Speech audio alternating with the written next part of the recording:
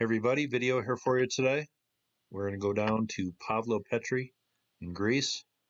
Been talking about some underwater ruins lately. Well, this fits right in. I know some of you may have heard of the ruins right off this little point here, but why don't we just talk about it? They're right down here. Right down here is where the ruins are, right under this area, right here. We go over to this diagram here. The blue is the ancient shoreline. The red is the archaeological ruins that were found, so they spread all the way through from this point all the way out to this island here. Here you can see the old coastline went out to about here. And then the modern shoreline right here went underwater. Here is a look around at the whole area here. Now I'm recording this in the morning and I will get this uploaded later today. I'm going to get outside, get active here for a while. But this website says Pavlopetri, the oldest submerged city in the world. Here's a look at some of the underwater ruins here. It says Pavlopetri off the coast of Laconia in southeastern Peloponnese is a submerged prehistoric town which consists of intact building foundation, courtyards, streets, graves, and rock-cut tombs. It is the oldest complete town ever found underwater, and probably the oldest town ever found in the Mediterranean, to date, at least. I will leave several links below. Here is a look just on land from where these ancient ruins are. It says 700 meters east of Ephelonos, there is a tiny island that the seabirds always visit. Its name is Pavlopetri, after which the whole surrounding area was named, where the remains of a sunken settlement are preserved. The beginning of its existence reaches as far back as 5,000 years into the past. I will leave a few links below. Here is a look at an ancient grave found beneath the waters here. When researchers first got here, they thought this place might be 3,600 years old. And they found out it was probably started around 3000 BC. And that is just the latest guesstimate. Research really got going here in about 2009. Did some virtual reconstructions of what these places might have looked like here. You can kind of tell from this pic the water isn't very deep where these ruins are. Here, I believe this is a home, a family dwelling here. Here's what stonework 3,000 years under the sea looks like. See the line of it right here coming along.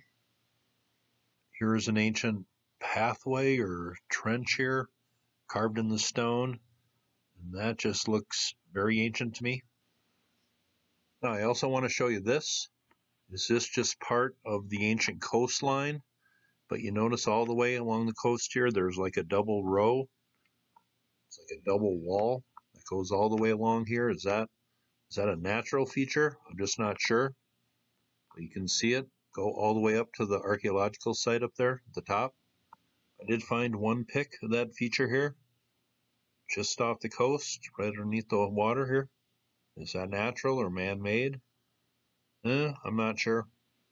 Here's a look from the site. It says these ruins are found in an average depth of 4 meters, which would be about, a little under 15 feet.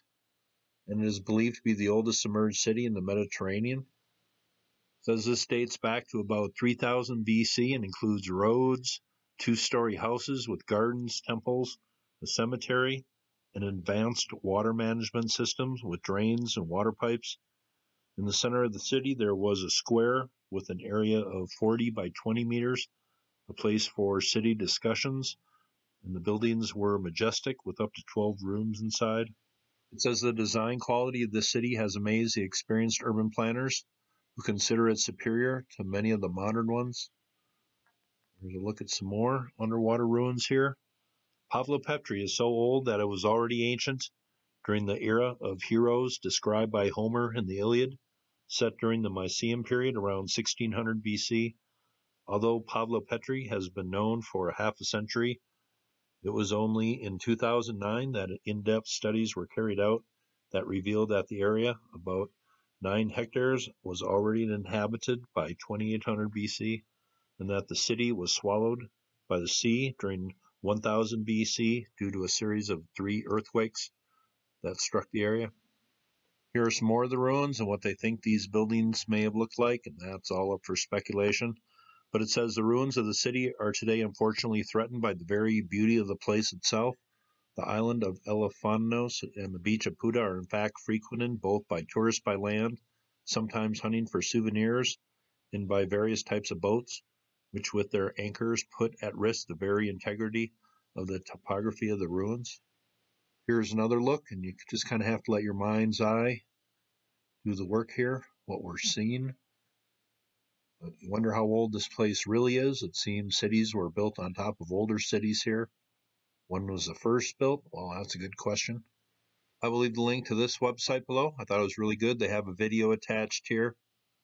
Some of their research work that these people did down here.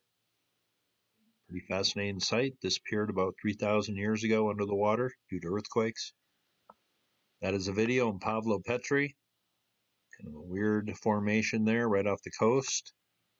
Underwater city that got going maybe 5,000 years ago. This is where it's located. Right down here in the Mediterranean, southern tip of Greece. Thought that was cool. You all have a very safe day.